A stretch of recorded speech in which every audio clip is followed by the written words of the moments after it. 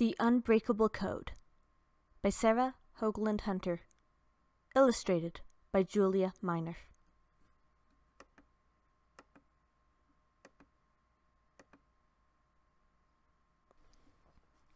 John raced up the trail, sending pebbles skidding behind him. When he reached his favorite hiding place, he fell to the ground out of breath. Here, between the old piñon trees and the towering walls of the canyon, he felt safe. The river full of late summer rain looked like a silver thread winding through his grandfather's farmland. They would be looking for him now, but he was never coming down. His mother had married the man from Minnesota. There was nothing he could do about that. But he was not going with them. He closed his eyes and rested in the stillness. The faint bleat of a mountain goat echoed off the canyon walls. Suddenly, a voice boomed above him. "Shouldn't you be packing?" John's eyes flew open. It was his grandfather on horseback. "Your stepfather's coming with the pickup in an hour." "I'm not going," John said. "You have to go. School's starting soon," said grandfather, stepping down from his horse. "You'll be back next summer." John dug his toe deeper into the dirt.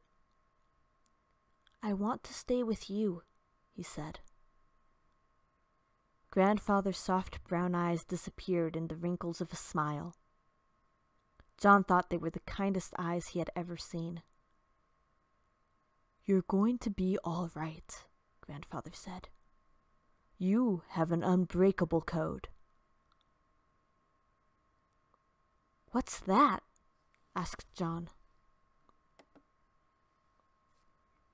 Grandfather sat down and began to speak gently in Navajo. The sounds wove up and down, in and out, as warm and familiar as the patterns of one of his grandmother's Navajo blankets. John leaned his head against his grandfather's knee. "The Unbreakable Code is what saved my life in World War II, he said. "It's the Navajo language." John's shoulders sagged. Navajo couldn't help him. Nobody in his new school spoke Navajo.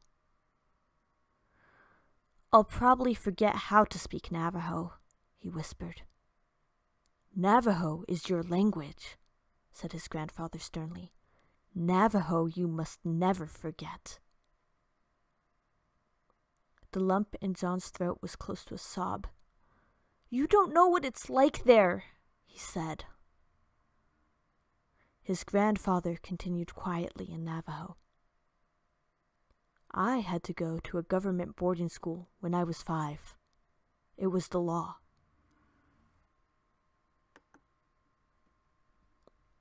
"They gave me an English name and cut my hair off. I wasn't allowed to speak my language. Anyone who spoke Navajo had to chew on squares of soap. Believe me, I chewed a lot of soap during those years. 'Speak English,' they said. But Navajo was my language, and Navajo I would never forget. Every summer, I went home to herd the sheep and help with the crops. I cried when the cottonwood turned gold, and it was time to go back. Finally, one night, in the 10th grade, I was working in the kitchen when I heard a bulletin on the school radio. 'Navajos needed for special duty to the Marines. Must be between the ages of 17 and 32, fluent in English and Navajo, and in excellent physical condition.' Just before lights out, I snuck past the bunks and out the door toward the open plain. I felt like a wild horse with the lasso finally off its neck. Out in the open, the stars danced above me, and the tumbleweeds bloomed by my feet as I ran. The next day, I enlisted." "But you weren't 17, said John. "The reservation had no birth records," grandfather said with a grin. 2 weeks later, I was on a bus headed for boot camp with 28 other Navajos. I stared out the window into the darkness. I was going outside of the 4 sacred mountains for the first time in my life. "Were you scared?" asked John. "Of course," said his grandfather. "I didn't know where I was going, or what our special mission was. Most of all, I didn't know how I would measure up to the people out there I had heard so much about." "How did you?" asked John, chewing his fingernail. His grandfather began to laugh. "We were known as the toughest platoon at boot camp. We had done so much marching in boarding school that the drills were no problem. Hiking in the desert of California with a heavy pack was no worse than hauling water in the canyon in midsummer. And I'd done that since I was 4 years old. As for survival exercises, we had all gone without food for a few days. A Navajo learns to survive." One weekend, they bussed us to a new camp in San Diego. On Monday, we were marched to a building with bars on every window. They locked us in a classroom at the end of a long, narrow corridor. An officer told us our mission was top secret. We would not even be allowed to tell our families. We were desperately needed for a successful invasion of the Pacific Islands. So far, the Japanese had been able to intercept and decode all American radio messages in only minutes. This meant that no information could be passed between American ships, planes, and land forces. The government thought the Navajo language might be the secret weapon. Only a few outsiders had ever learned it. Most importantly, the language had never been written down, so there was no alphabet for the Japanese to discover and decode. He gave us a list of more than 200 military terms to code. Everything had to be memorized. No trace of the code could ever be found in writing. It would live or die with us in battle. When the officer walked out of the room, I looked at the Navajo next to me and began to laugh. All those years they told us to forget Navajo, and now the government needs it to save the country. We were marched every day to that classroom. We were never allowed to leave the building. We couldn't even use the bathroom by ourselves. Each night, an officer locked our notes in a safe. The code had to be simple and fast. We would have only one chance to send each message.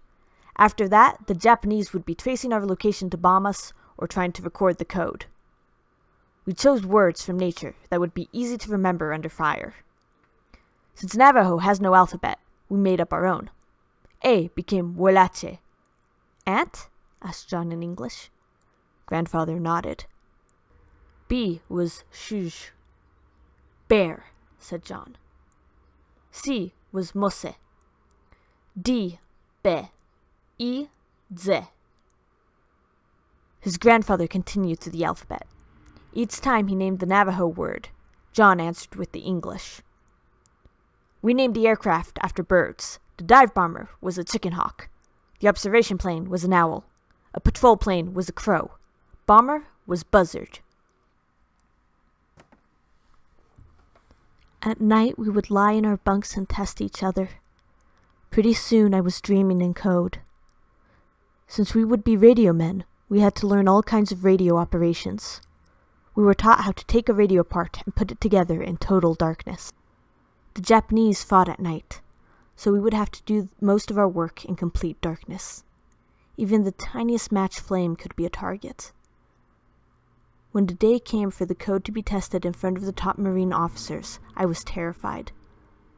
I knelt at one end of the field with our radio ground set. The officers marched toward me. Behind a building at the other end of the field, another code talker sat under military guard, waiting for my transmission. One officer handed me a written message. Receiving steady machine gun fire. Request reinforcements.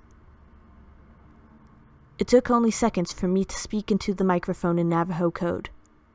The officer sent a runner to the end of the field to check the speed and accuracy of the message. The Navajo at the other end handed him the exact message written in English before he even came around a corner of the building. They tested us over and over. Each time, we were successful. The government requested 200 Navajo recruits immediately. 2 of our group stayed behind to train them. The rest of us were on our way. "Tell me about the fighting," said John.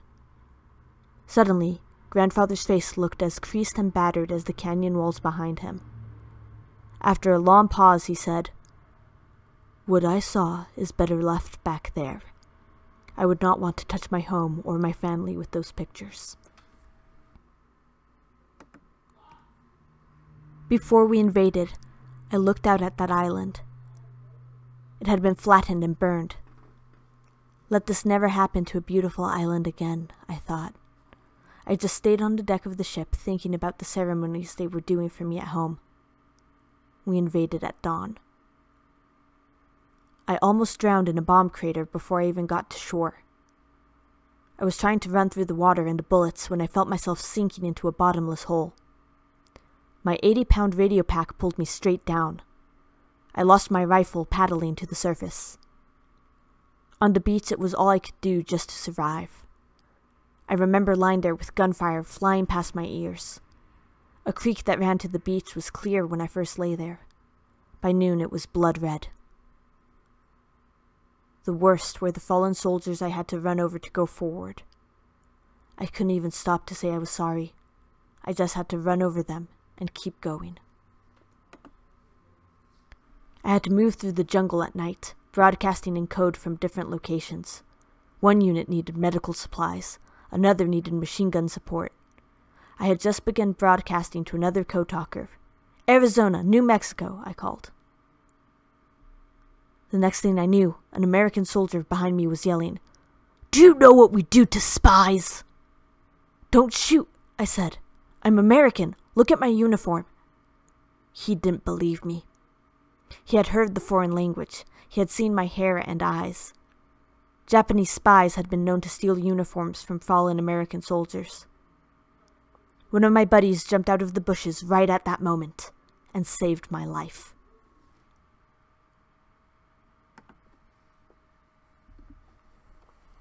"How did you stay alive the rest of the time?" asked John.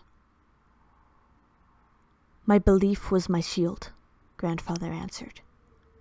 He drew a ragged wallet from deep inside of his shirt pocket. Inside of this, I carried corn pollen from the medicine man. "Never be afraid," he said. "Nothing's going to touch you." And nothing ever did. More than 400 code talkers fought in some of the bloodiest battles of World War II. All but a few of us survived. The Japanese never did crack the code. When they finally discovered what language it was, they captured and tortured one poor Navajo. He wasn't a code talker and couldn't understand the message they had intercepted. He told them we were talking about what we ate for breakfast. Our code word for bombs was eggs. 6 months before the war ended, Navajo code talkers passed more than 800 messages in 2 days during the invasion of Iwo Jima. When the American flag was raised over the top of Iwo Jima's mountain, the victory was announced in code to the American fleet. Sheep, uncle, ram, ice, bear, ant, cat, horse, itch, came the code. John tried to spell out the letters. "Suribachi," asked John. "Yes," said Grandfather. "Mount Suribachi." When I came home, I walked the 12 miles from the bus station to this spot. There weren't any parades or parties. I knew I wasn't allowed to tell anyone about the code. I looked down at that beautiful canyon floor and thought, I am never leaving again. "But why did you leave in the first place?" asked John. His grandfather lifted him gently onto the horse. "The answer to that is in the code," he said. "The code name for America was our mother. You fight for what you love. You fight for what is yours." He swung his leg behind John and reached around him to hold the reins. "Keep my wallet," he said. "It will remind you of the Unbreakable code that once saved your country." John clutched the wallet with one hand and held the horse's mane with the other. He wasn't as scared of going to a new place anymore.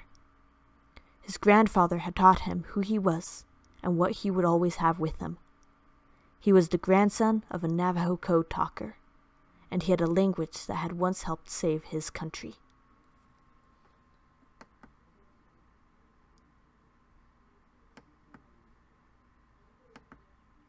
The end.